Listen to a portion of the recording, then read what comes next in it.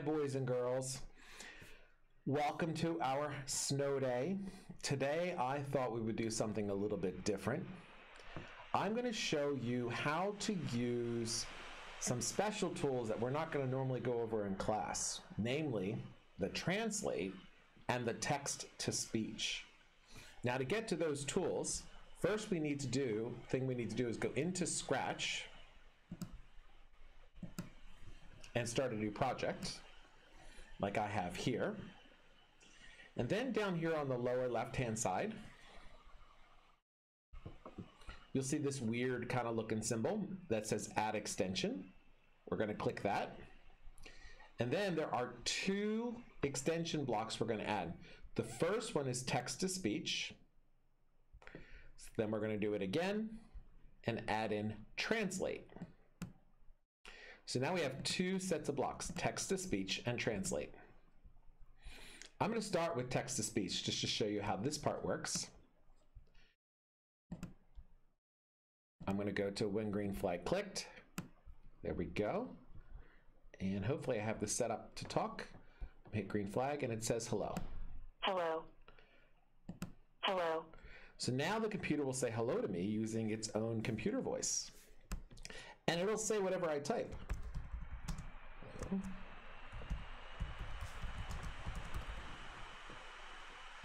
Hello, innovation class. So that's a lot of fun. One of the other things we can do is change the voice's sound. So we can do alto, tenor, squeak, giant, or kitten. I'm going to do a kitten. Meow, meow, meow. Oh, it just says meow, meow, meow. Meow, meow, meow. That's kind of funny. Here's a giant. Hello, innovation class. Here is a squeaker. Hello, innovation class. Tenor. Hello, innovation class. And alto. Hello, innovation class.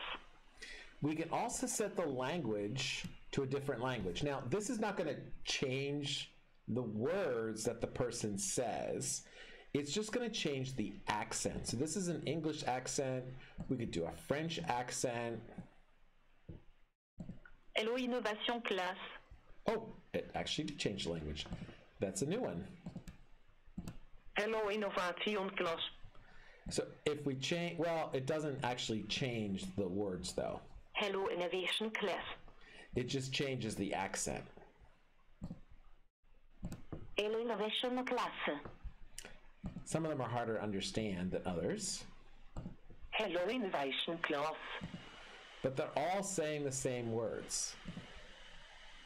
Hello, innovation class. Hello, innovation class. Suppose, though, we wanted it to say that phrase, hello, innovation class, in a different language altogether. Well, that's where the translate blocks come in. There's a block down here that says translate. I'm going to say, hello, innovation class. And since I have Spanish up there as the voice, I'm going to change the language to Spanish. And I'm going to put this right inside of the speak.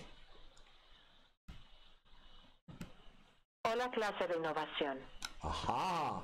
And now whatever I type,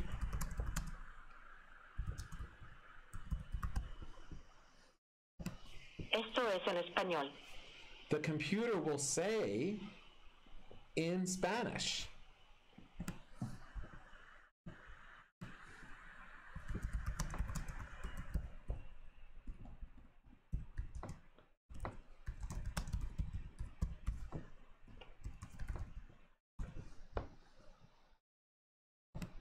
Esta es mi forma de comunicación.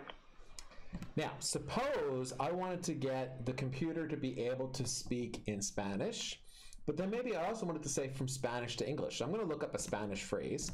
So I'm going to use my Google Translator.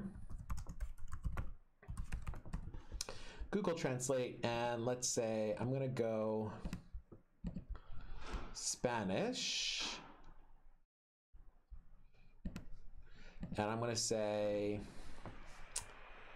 Actually, I want to go the other way. English to Spanish, so I know what the text is. Hello, how are you today?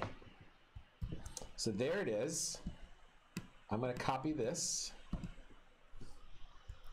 You can just hit this little button down here. It says copy.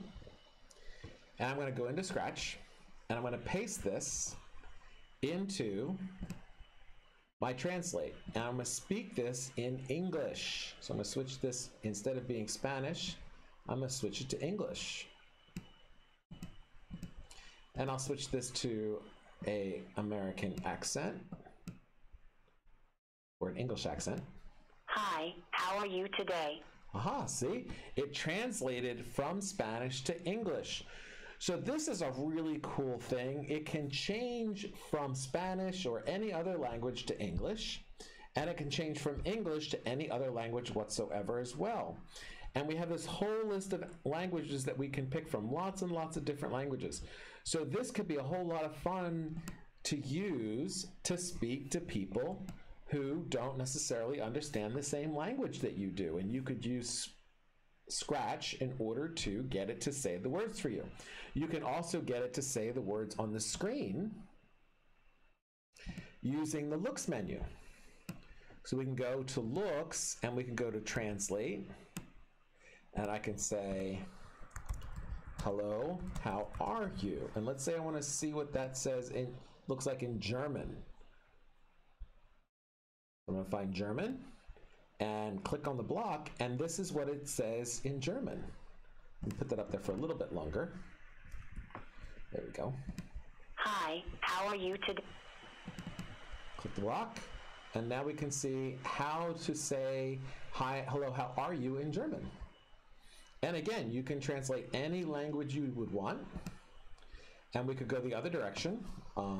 Let's say we translate this to German, Spanish to German.